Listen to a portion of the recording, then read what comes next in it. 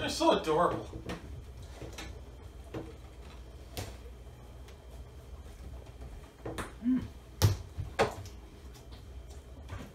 That's really good. It looks like a gourmet burger. Oh my god. I wonder who made that. That's really good. Would you believe me if I told you it was a Whopper from Burger King? This is a Whopper? Oh my god. We're eating Burger King. I can't believe it that this is actually Burger King. I mean, now I believe it. They are Joshua, and they are David, and they are brothers, not lovers. Hey guys, I'm Davey. What's up? Just once. Just once. Can you just say, and I'm Josh? Just once. No, that's my name.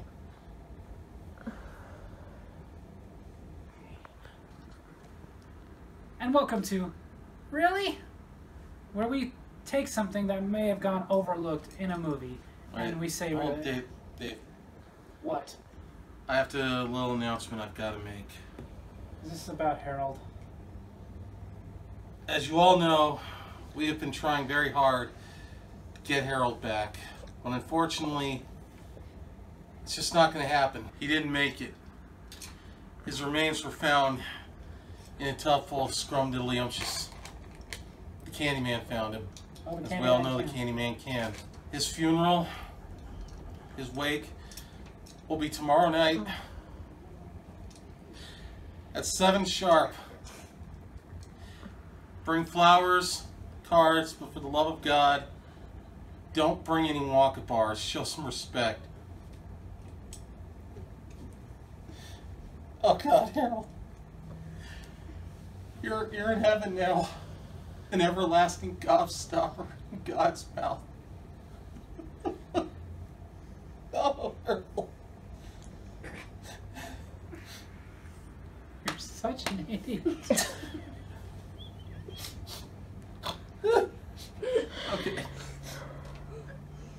I think I got it out. What about Harold's grieving widow? She gets nothing! Kept your Wonka bars, and they're worthless now. Feel good?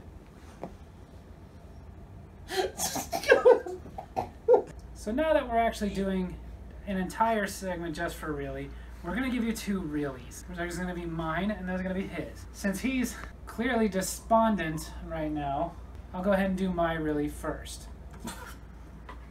I'm good. I'm good. I'm good. I'll name my first son after you, Harold. Go ahead and do your thing. My Really comes from the movie National Lampoons Vacation. Starring Chevy Chase and Beverly D'Angelo. Chevy Chase, not Chevy. Chevy.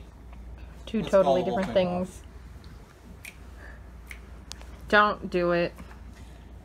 So from National Lampoon's Vacation, yes, starring Chevy Chase and Beverly D'Angelo, also a young Anthony Michael Hall, a movie where they're going to Wally World, which was a made-up theme park, not a retail chain as many of you like to refer to it as. Wally World is a theme park made up for a movie. It was the movie version of Disneyland. Roy Wally, Walt Disney, same people. Ever since that movie came out with that stupid theme park, everybody likes to refer to Walmart as Wally World. It's Walmart. Calm down, Beavis. Anywho, in National Lampoon's Vacation, something I noticed in the very beginning of the film, they're talking about going to Wally World and they're arguing on whether or not they should drive there or take a plane while doing the dishes. However, the way they're doing the dishes is Beverly D'Angelo's character is scooping the food off the plates, handing it to Chevy Chase, Clark, and he is just simply putting it into the cabinet. You not even gonna wash the dishes? Really? That's not cleaning the dishes. Maybe that's the way my 8-year-old cleans dishes, but that's not how you clean dishes. Really? Wow, dude. Way to nitpick. I'm not nitpicking. They're putting disgusting, dirty dishes away. We can forgive it because they have one of the greatest lines ever. But Daddy says I'm the best at it.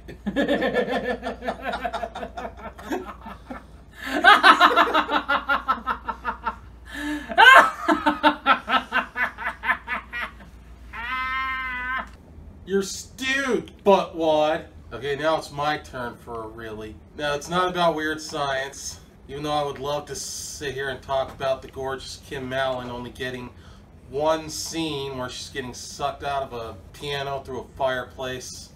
So gorgeous. Anyway. How do you know the names of actresses that have such minuscule parts in movies? She's been in other stuff, and she was a Playboy model. Anyway. He doesn't have a life. We're going to talk about Back to the Future. The movie that, I'm sorry to sound racist, can only have a white guy do it. Because what black guy would actually go back to the 50s? None. It wouldn't be a good idea. Oh. Will Smith tried it, failed.